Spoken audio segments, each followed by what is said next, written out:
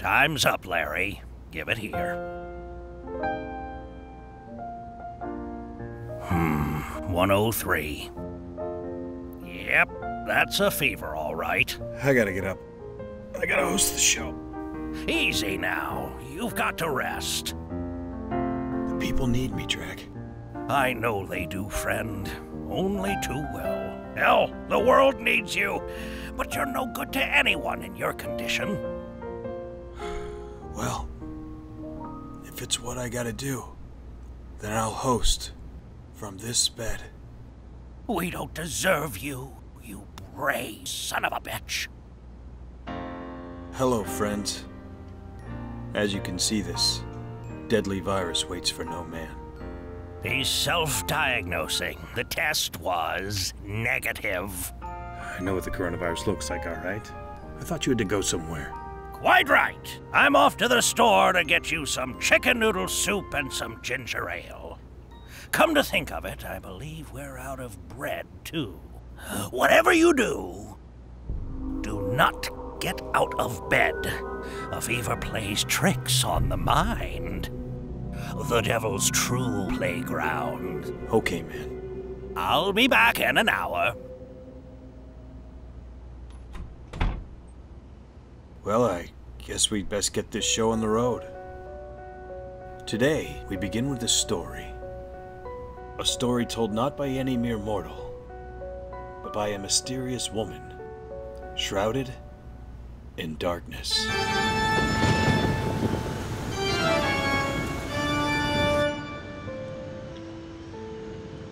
Greetings, traveler. My name is Cordelia, mistress of the night. You've traveled a great distance through many worlds to find me, to hear my story. Well, gather what courage you must, for I can't guarantee a safe passage back from where we are going. Now, tonight's story begins with a creature most foul indeed.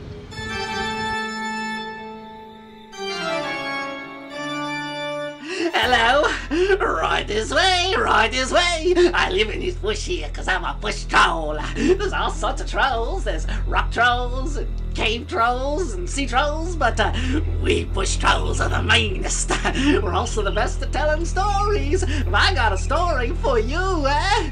It's the most wonderful story you ever heard. It starts here, right now. It's about a man in a faraway world, in a faraway time.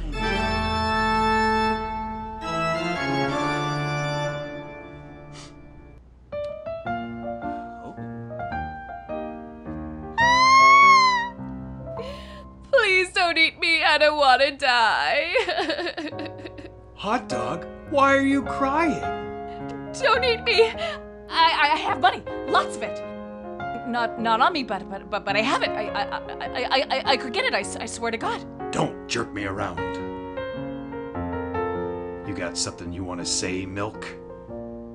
All right. The truth is, I'm not just an ordinary hot dog.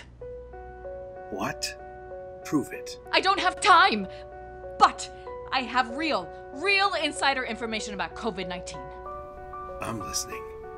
What I'm about to tell you could compromise everything as we know it. I was given information to give to an agent in the next building over, but recently he's gone MIA. We fear the worst. So, I've been here in your fridge, awaiting my next assignment.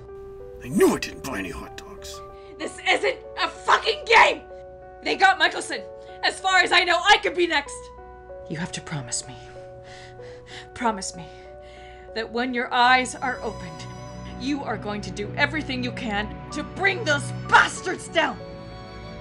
All right. I promise. All right then. The truth is, it's the bread companies. Rye, wheat, sourdough. You'll find the answers that you're looking for on the only place that is still 100% truthful in this God-forsaken world. YouTube.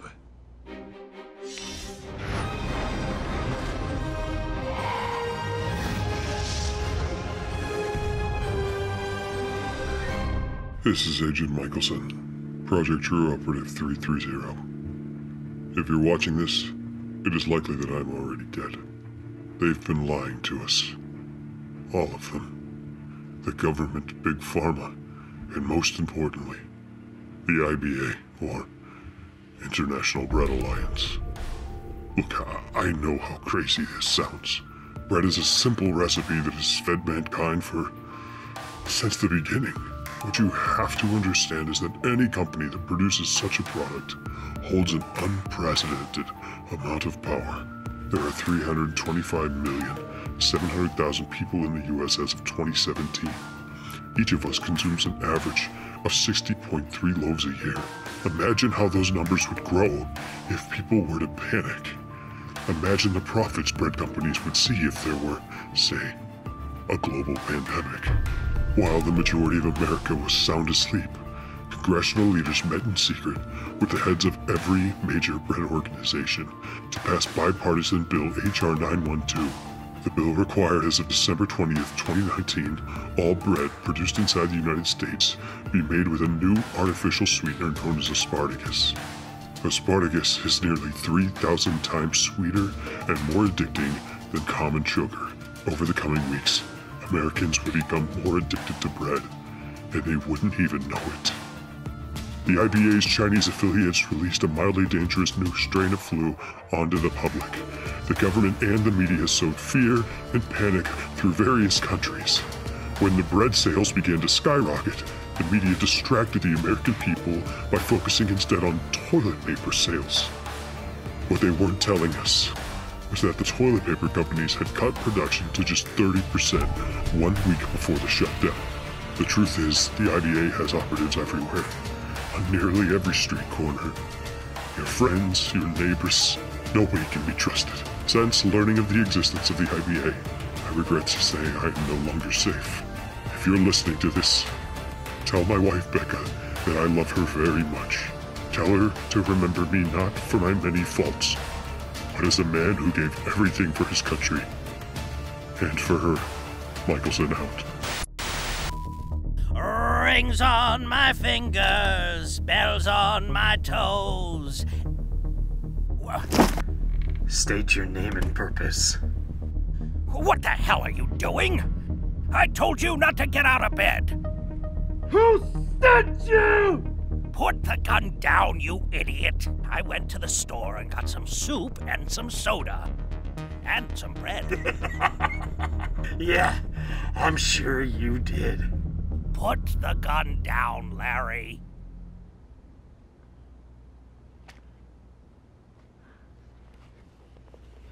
Oh,